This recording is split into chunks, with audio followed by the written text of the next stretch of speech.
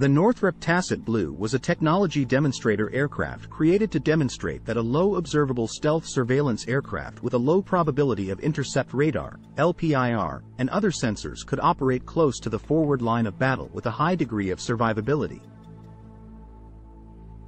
The aircraft was developed by Northrop Corporation for the United States Air Force, USAF, under the designation Advanced Tactical Airborne Reconnaissance System, ATARS. The program was classified and the aircraft was not publicly known until it was retired in 1985.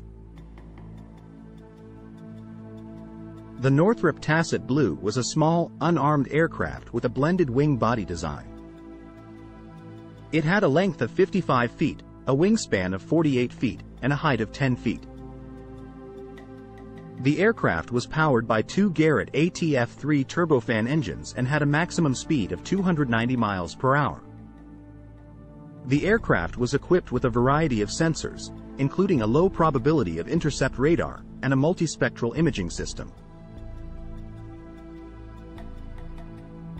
The data collected by these sensors was used to create a detailed three-dimensional model of the battlefield. The Northrop Tacit Blue was designed to operate in close proximity to enemy forces. The aircraft's low observable design made it difficult to detect by radar, and its sensors allowed it to collect data on enemy forces without being detected. The aircraft was also equipped with a variety of communication systems that allowed it to transmit data to ground-based command centers in real time. This allowed commanders to make decisions about the deployment of troops and assets based on up-to-date information about the battlefield.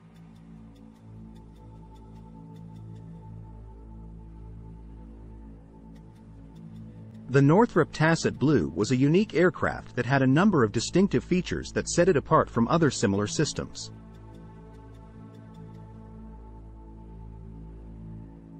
The aircraft proved to be very successful in these tests, and it was clear that it had the potential to revolutionize the way that battlefield intelligence was collected.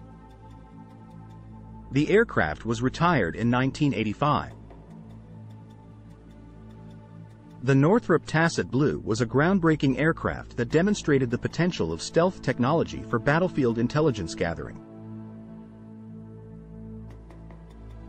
The aircraft was a major technological achievement, and it helped to pave the way for the development of the B-2 Spirit. The Tacit Blue was a truly unique aircraft, and its legacy continues to be felt today. The aircraft's low observable design, powerful sensors, and real-time communication systems helped to revolutionize the way that battlefield intelligence is collected. Thank you for watching this video about the Northrop Tacit Blue. We hope you found this information informative and interesting.